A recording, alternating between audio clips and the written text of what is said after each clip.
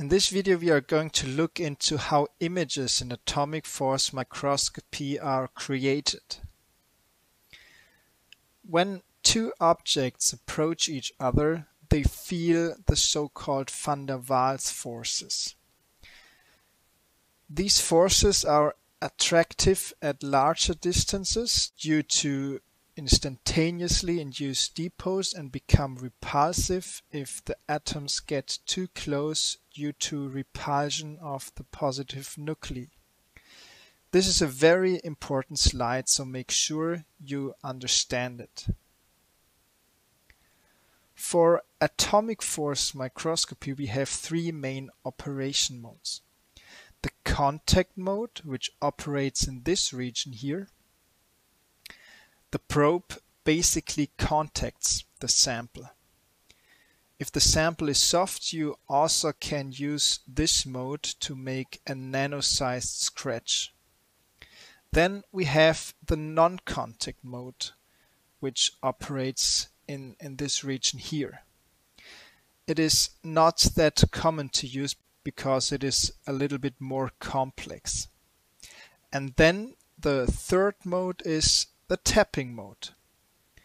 It only taps the surface in an oscillating manner, a mix of contact and non-contact mode, so to say.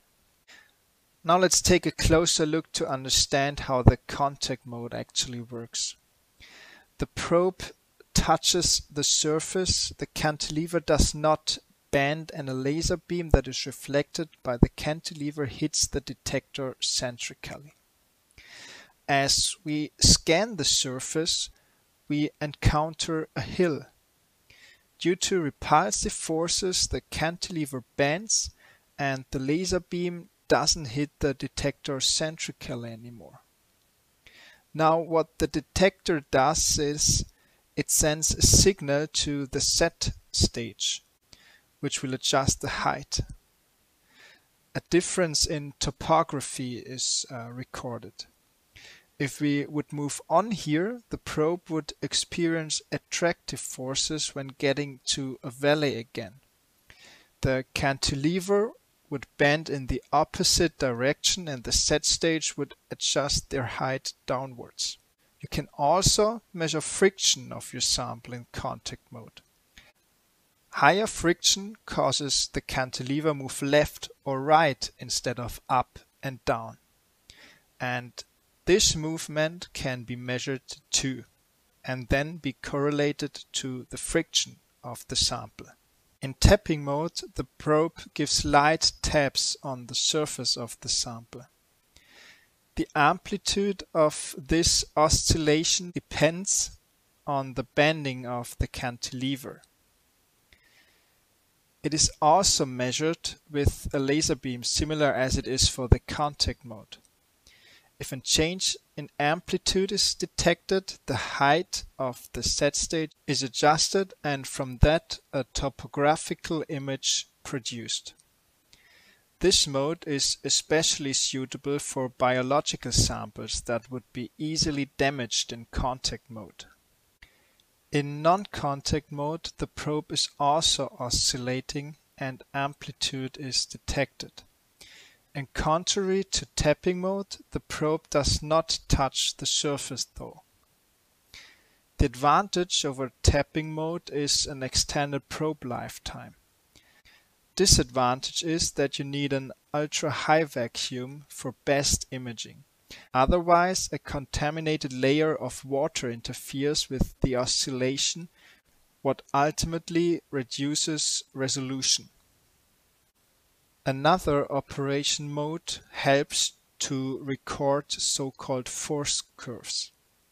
They contain information about adhesion properties of your sample as well as hardness and elasticity. What you do in this mode is basically at a single point you push the probe into your sample and pull it out again and measure the deflection of the cantilever. To understand why the force curve looks how it looks, you have to understand the attractive and repulsive forces from slide 2 first. If you find that challenging, then do the following thing. You take your vacuum cleaner, remove any attachments and turn it on. Then you take the hose and move it slowly to your cheek. While you do that, look at the force curve and identify the different sections.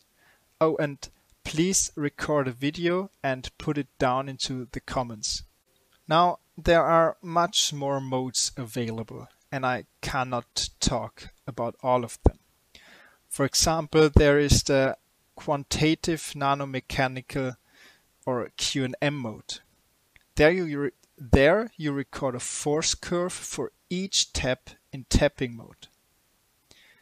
Conductive AFM tells you something about the conductivity of your sample, of course. And magnetic force microscopy mode makes you obtain information about the magnetic properties of your sample. But the most important modes are contact mode, tapping mode, non-contact mode, and the force curves. That was it for this video. Thanks for watching and see you in the next one.